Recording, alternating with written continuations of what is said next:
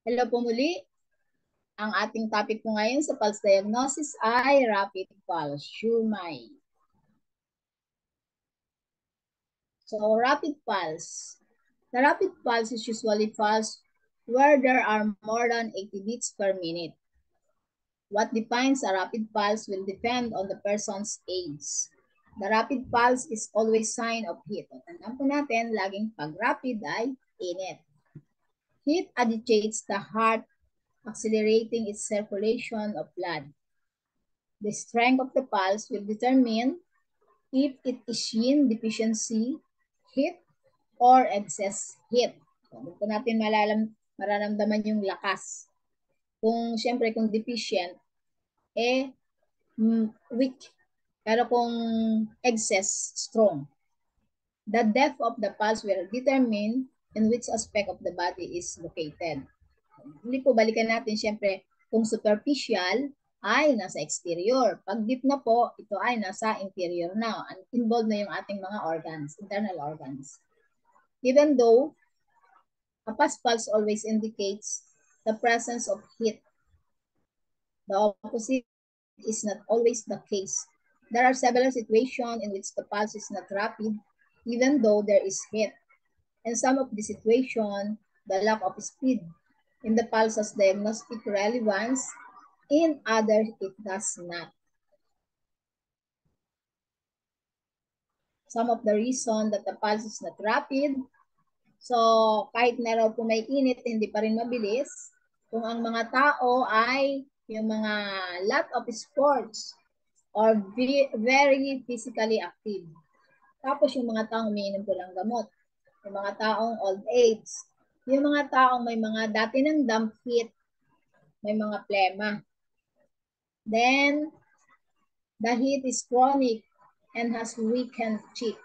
So, sobra ng maraming init yung katawan nila, pinahina na yung chi ng katawan. Then, yung may mixed pattern where there is both heat and cold. Concurrent kidney yin deficiency and kidney yang deficiency. Ayun po, yung parehong deficient na. Masyado nang mababa yung level ng mga enerhiya ng kidney. Then, yung may true cold or may false heat. Yan po yung may mga pulse na hindi nagra-rapid kahit may init.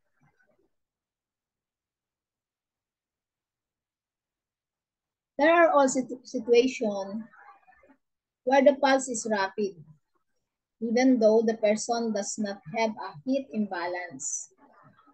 This will usually be due to temporary presence of heat in the body. Halimbawa po dito, siyempre yung umakyat sa hagdanan, bigla talaga magpapaspals ka dyan kasi pagod. Then will have generated warmth in the body. So the person's face will be red, they will sweat, and their pulse will be faster than normal. These are all heat signs, indicating that the person has heat in the body right now. This is, however, a temporary condition with no diagnostic relevance. Kasi pag nagpahinga sila po, magno-normal uli yung kanilang pulse. Kaya, no diagnostic relevance. So, other condition po that can cause the pulse to temporarily accelerate are pag may mental stress. Pag nagagalit tayo, talagang nagpapaspals tayo dyan. Irritability and anger. Then, pag may shock, overexertion in the patient whose chi and blood are deficient. Kung tayo kinakabahan. So, rapid pulse pattern of imbalance cause of heat. So, typical combination po, pag rapid po ang pulso na walang lakas, yan ay Yin Xu heat. Ibig sabihin, mababa po yung yin. Yung deficient. Kaya heat yung naramdaman. Rapid and forceful excess heat po yan. Rapid and superficial, papasok pa lang po yung heat sa ating katawan. Invasion of exogenous heat. Rapid and deep, ibig sabihin, ang heat ay nasa internal na po ng katawan natin. Internal heat. Rapid and slippery, meron na pong phlegm heat or damp heat dati yung katawan natin. So, pulse description, the rapid pulse has 6 beats or more to its breathing cycle. Guide po natin yung yung 4 to 5 yun ang normal. So, pag more than 5, yun ay rapid na. In modern clinical practice, a pulse is defined as being rapid when it beats more times than the values indicated under the slow pulse above. For example, a pulse rate of 82 years old 82 beats in the age range of 16 to 35 years old indicates a rapid pulse. Yung guide po natin kanina, tingnan po ninyo yun. So, basta tumaas doon, rapid pulse na po yun. The pulse is rapid and beats over 5 times, yung description po niya. Per practitioner's breath, 90 to 140 beats per minute with a regular rhythm. So the pulse frequency is more than 5 beats per breath, 90 to 140 beats per minute. So translation, ito po yung fast. Ayan po yung natin. So pag more than 90 to 140, rapid po yan. Beats per minute. So clinical significance, the rapid pulse always indicates heat. Hindi po natin tandaan kabaliktaran to ng slow. So pag fast, heat po yan. Which may be full or empty. Pwede pong full or pwedeng empty. Depending on the whether the pulse is full or empty. So typical example of pulse that is rapid and the full type are rapid, wiry. Inulit ko dito, natandaan na natin, pag may wiry, anong organ ang involved? Laging liver. So rapid and wiry, pwede pong ang liver ay may fire. Or rapid slippery, nagsasabi po nito, or phlegm fire. So example of pulse that is rapid of the empty type are rapid fine. So nagsasabi po ito na ay kulang siya ng yin with empty heat. Pag kulang po ng yin, yun, with empty heat, or rapid and floating empty, also indicate yin deficiency with empty heat. Pag nagkukulang po ng yin, andun po mapasok yung mga empty na word, empty heat, kasi bumababa siya eh. Nawawala sa level yung yin, kaya yung heat nagkukulang din, kaya empty heat. It is important to stress that in yin deficiency, pag mababa yung yin, a rapid pulse indicates the presence of empty heat rather than yin deficiency itself. This is manifested by the pulse being either fine or floating empty.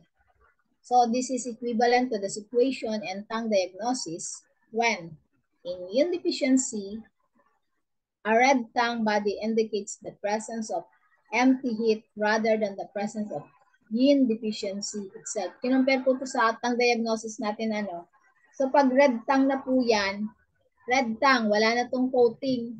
Kaya yin deficiency, body indicates the presence of empty heat, which would be manifested by the absence of coating. Ang sinabi, wala nang coating, kaya yin deficiency or presence of empty heat.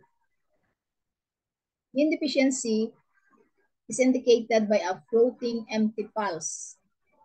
It is only when it is in addition rapid that empty heat is indicated. So yung mararamdaman natin ay floating empty pulse.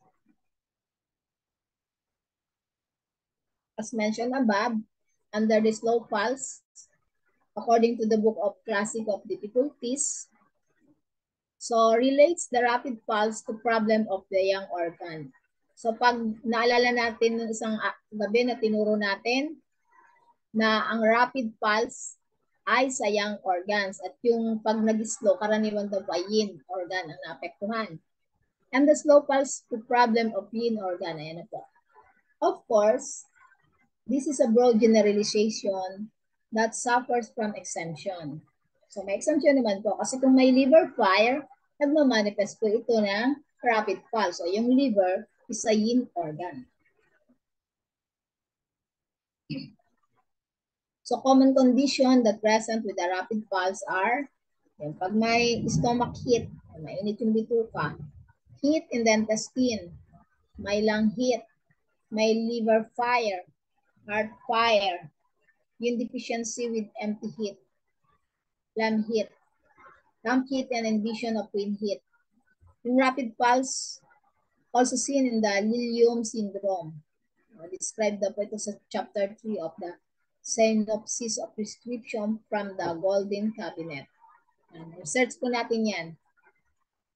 So, common condition manifesting with a rapid pulse. So, nakakaramdam po tayo sa pasyente ng rapid pulse kung siya ay mayroong stomach heat. Kung meron siyang heat sa large intestine. Alam natin ang mga sign and symptom niya na, no? Siyempre, kung may heat sa large intestine, nahihirapang magdumi. Pag may lung heat, yung mga madilaw ang plema. Pag liver fire, minsan namumula yung mga mata niyan. Heart fire, yung mga dulo ng dila, mapula. Empty heat, phlegm heat, dump heat, and vision of wind heat. So, mga fast rapid pulse po yan. So, in fevers, whether of internal or external origin, the pulse should be rapid. Kung may fever na po, madalas talaga, nasa labas man yan o nasa loob pa lang, papapasok pa lang, nagpapas na po yung pulse. This is serious.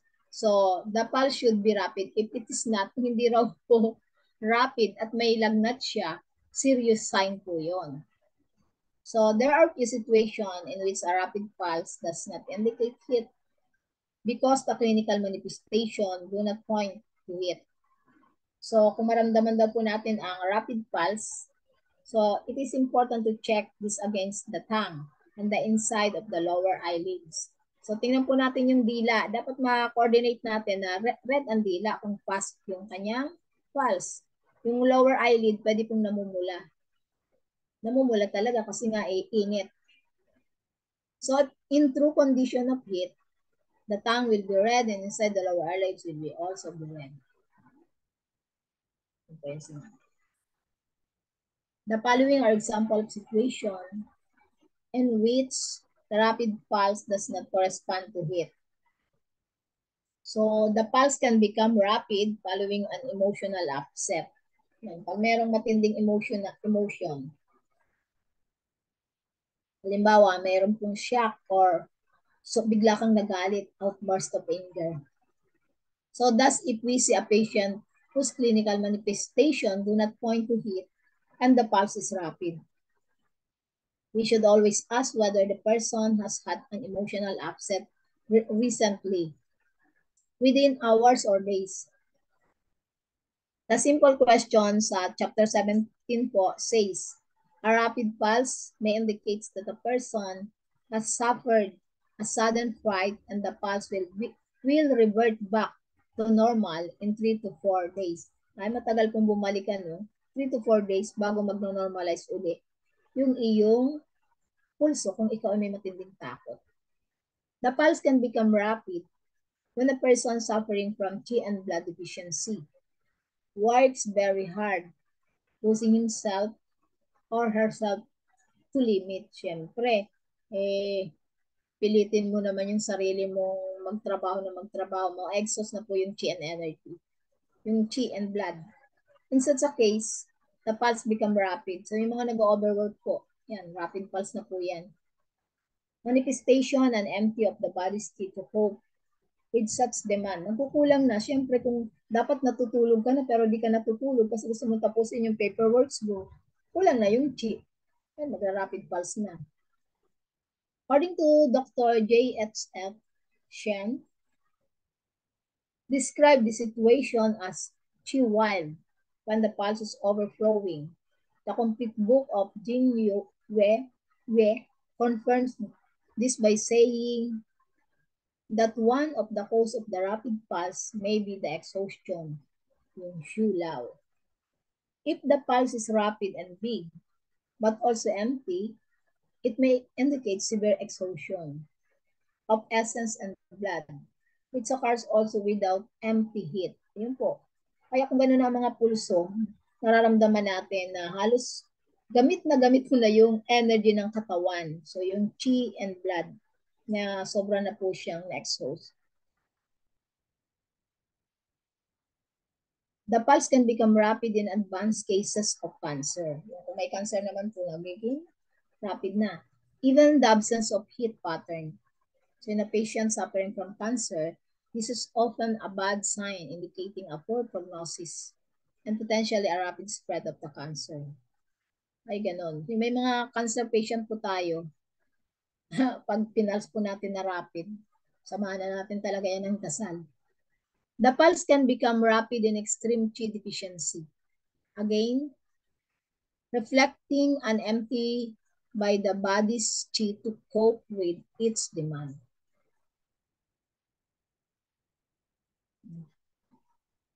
The pulse can become rapid in Yin fire. The concept of Yin fire was introduced by Li Dongyuan in his famous book, yung Discussion on Stomach and Spleen. According to Li Dongyuan, pag may irregular diet, overwork, and emotional stress, pinahihina po nito yung ating stomach and spleen at ang ating original Qi. So kung ang original Qi ay nag-decline na, the minister fire become pathological and rises from the space between the kidney to harass the heart and pericardium. So Li Dongyuan called this yin fire, not to be confused with empty heat. Yin fire daw po yun. The pathological minister fire, example po dito yung yin fire, displaces the original Qi because they both occupy the same space in between the kidneys. For this reason, Li Dongyuan says that the yin fire is a theft of the original Qi. Nakukuha ng yin yung original Qi na gagamit niya. So in this kind of pathology, there may be some cold symptom and sign arising from a deficiency of the original Qi. Mahirap po kung nawawala na yung original Qi natin kasi yun yung pantulong sa lahat ng process ng katawan natin. Hindi ba yung original Qi, yung nakatago yung sa kidney natin, yung kidney essence. Example, cold feet. Ayun, pag malalamig na po ang paa, a feeling of cold and pale tongue, and some heat manifestation from the rising of the yin fire. Yun, pag nanlalamig na po yung mga paa kasi, madali ka na rin makaramdam ng mga sakit. Possible po, madali ka rin sumakit ang tiyan. Sa hindi nag-balance po yung lamig ng paa, marami tayong nararamdaman na unbalance at sakit na po sa katawan. Kaya pag may nararamdaman ang pasyente natin, minsan kailangan mong hawakan yung paa. Pag talagang sobrang malamig yan, dapat mabalik po natin na mapanormal yung init ng paa. Yan. Kasi andun po yung sign din nung Jing essence natin, yung yuan qi, na normal. A feeling of heat in the face and a rapid pulse, arousal of the yin fire is treated not by clearing heat. So, kailangan po nating itonify yung original qi with sweet and warm herbs. So, according to the representative formula for this is si Bojung Yi Chi Tang. So, itonify daw po, tonifying the center and benefiting qi decoction. As Yin 5 derives from deficiency of the original qi, if the latter dominates, the pulse may be slow rather than rapid. So, yung original qi daw po dapat with sweet and warm herbs. A rapid pulse may also simply indicate nervous tension without any heat. So this is usually found in people who are constitutionally nervous. This patient will most probably have a heart crack on the tongue. Ayun, tingnan po ninyo yung mga dila uli. Pag may mga crack na po yan, pwedeng may rapid pulse. So situation when the pulses is rapid for reasons other than heat, emotional upset, severe qi and blood deficiency from overwork, yung may cancer po, extreme qi deficiency, may yin fire, nervous tension.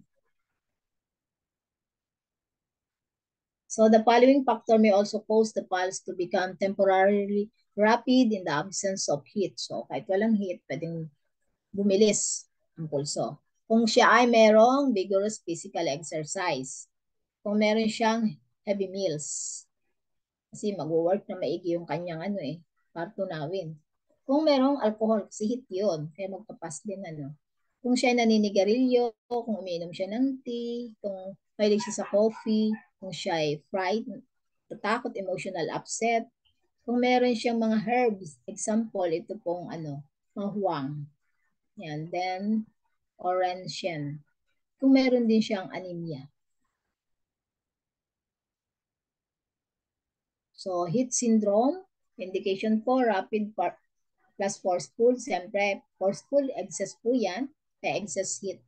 Pag rapid and thin, siyempre thin deficiency, kaya yin deficiency. Rapid and hollow, so blood deficiency. In biomedicine, yung may mga febrile disease po, yung may mga various anemias, may acute hemorrhagic shock, may acute myocardial infarction, may acute pericarditis, congestive heart failure, acute rheumatic fever, myocarditis, and hyperthyroidism. So, ang pathogenesis po nito, excessive pathogenic heat, increases the circulation of the chi and blood, which cause the pulse to quicken. Yan, dahil may init, pinipilit niyang bumilis ka. Yin, pag deficiency naman po, yin or blood deficiency causes a relative hyperactivity of yang. So, mas malakas yung yang kasi mahina yung yin, which causes the pulse to quicken. So, remarks, physical or emotional activities can temporarily increase pulse rate. Tandaan po natin yun. So, ang combination po, rapid full, indicates po na mayroong full heat from excess of the yang. Pag rapid empty, indicates empty heat from deficiency of yin. Mababa yung yin, kaya tumaas yung yang. Empty, rapid empty yun. Pag rapid floating, denotes invasion of external wind heat. Yan, papasok pa lang po yung pathogenic factors. Rapid dip, nasa loob na ang heat. Nasa loob na ng katawan. So, ang mga organs na yan.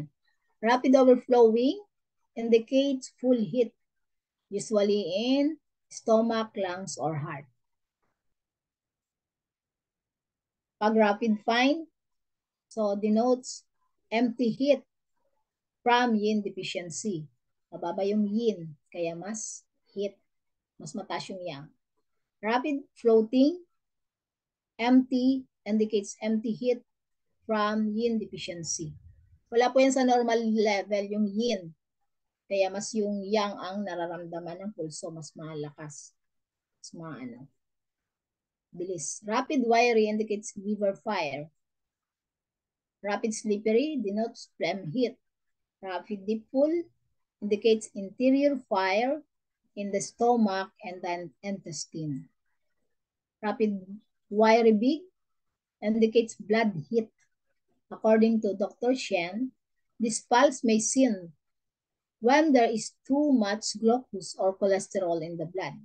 Ayan, yung mga may alta presyon nating pasyente. So, karaniwan po, ang kanilang pulso ay rapid wiry big. Puno daw ng cholesterol yung blood. So, differentiation of similar pulses. Ito pa yung hasty. Balikan natin. Hasty pulse is rapid and stop at irregular intervals. Pipitik, tapos mawawala. And then pitik-pitik-pitik, tapos mawawala po. Irregular, hindi para-para yung bilang ng paghinto. Whereas the rapid pulse is regular. Yung rapid pulse po, regular ang interval niyan. Okay. Rapid irregular pulse. The pulse beats rapidly with irregular pulses. Yan po, na-explain na natin Traditional description, it feels very agitated and urgent. So, katulad daw po ito ng a man running and suddenly falling down. So, key points, rapid, irregular pulses. Other translation, hasty, abrupt skipping. Ayan po yung kanyang pulse image. Ayan po, pitik-pitik na marami, tapos stop, tapos pitik-pitik ulit. So, indication po, excess syndrome, rapid, irregular, and forceful. Lagi po nating tandaan ulit, pag excess ay may forceful. Excess heat, pwede po dahil sa excess heat or may stagnation. Pag deficiency naman of some organ, so rapid, irregular, forceless. Lagi lang tandaan natin po, pag deficient, forceless. Yin and yang disharmony. So, in biomedicine po, pag mayroong excitation of sympathetic nerve, kung mayroong infectious or viral pathological changes in the myocardium or sinus tachycardia accompanied with obvious sinus irregularity. So pathogenesis, when excessive heat accelerates the blood circulation, the pulse will be rapid. Yan po. When stagnation of pathogen causes blockades, the pulse will be irregular. Excess heat can give rise to stagnation, and stagnation can cause heat. Malinaw na po dun, ano? Pag yung deficiency naman, give rise to a rapid pulse. In time, this leads to deficiency of yang, which limit the heart ability to push. Siyempre, yung yang kasi yung nabuutos na dumaloy ka, siyang napapano para gumalaw. Then kung kulang po siya, kulang nang magpupush sa blood. Kaya nagkakaroon ng resulting irregular pulses. Nag-ipon muna siya ng lakas bago uli makadaloy. Kaya yung naramdaman natin yung irregular na pagpitik, pulso. So remark, in cases of congenital variation, this pulse could prove to be the normal pulse for some individuals. So kung may congenital variation.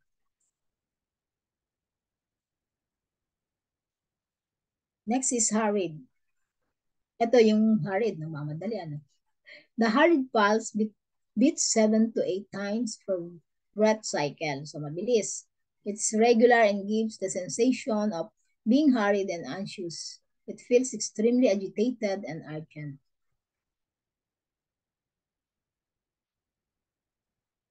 So the racing pulse is rapid and beats more than 7 times per practitioner breath, or 140 to 180 beats per minute.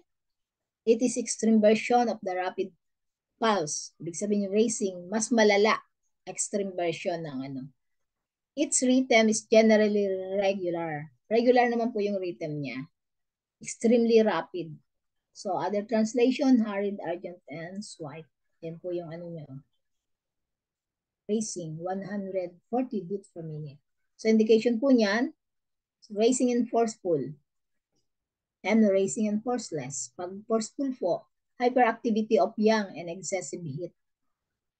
Yan, sobra pong active yung yang ng katawan. Pag racing and forceless, yin exhaustion, may na po yung yin, and antipathogenic collapse.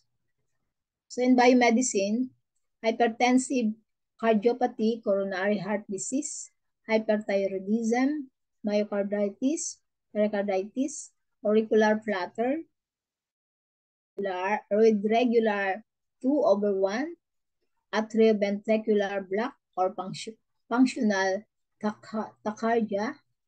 So, ang pathogenesis po niyan, pag-exhaust na po yung yin with hyperactivity of yang dahil sobra pong active yung yang, or excessive pathogenic heat, yung mga pumapasok sa atin na sanhi ng sakit, can causes accelerate of the blood flow and high pulse rate.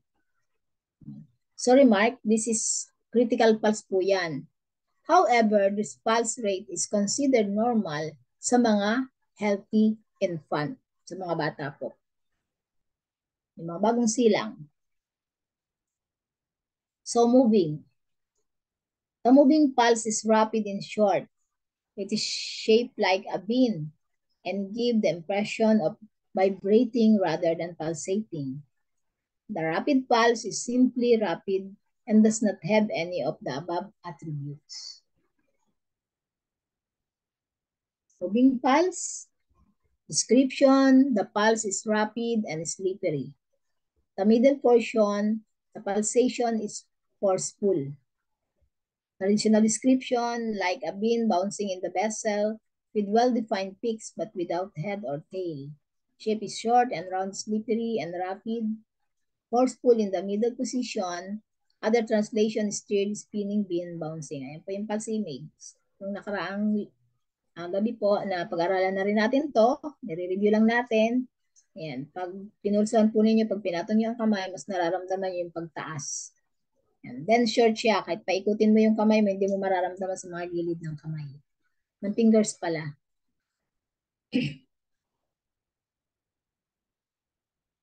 So indication po kung meron siyang pain, tsaka fright. So the moving pulse is a sign of struggle between yin and yang. So qi and blood stagnation causes pain, and yin and yang fight and cause a disharmony of the ascending and descending of qi and blood. The pulse follow this violent up and down movement. So pag may fright naman, yung emotional shock causes qi and blood disturbance and confusion. This leads to the pushing outward of the qi and blood, leading to the moving pulse. So remarks po nito, the moving pulse can be seen in pregnant women in their first trimester, at which time this is considered a normal pulse. So sa mga buntis at first trimester, normal po ang moving pulse. So clinical significance and its position, according to Li Shishen, pag prone position po, naramdaman natin ang moving parts, pwede po siyang may sore throat, tongue or mouth ulcer, vomiting or blood, cough, lung abscess. Pag sa middle position po, meron siyang stomach fire on the right middle position, liver fire on the left middle position. Rear position, nourish the yin and clear fire. Thank you po for your attention.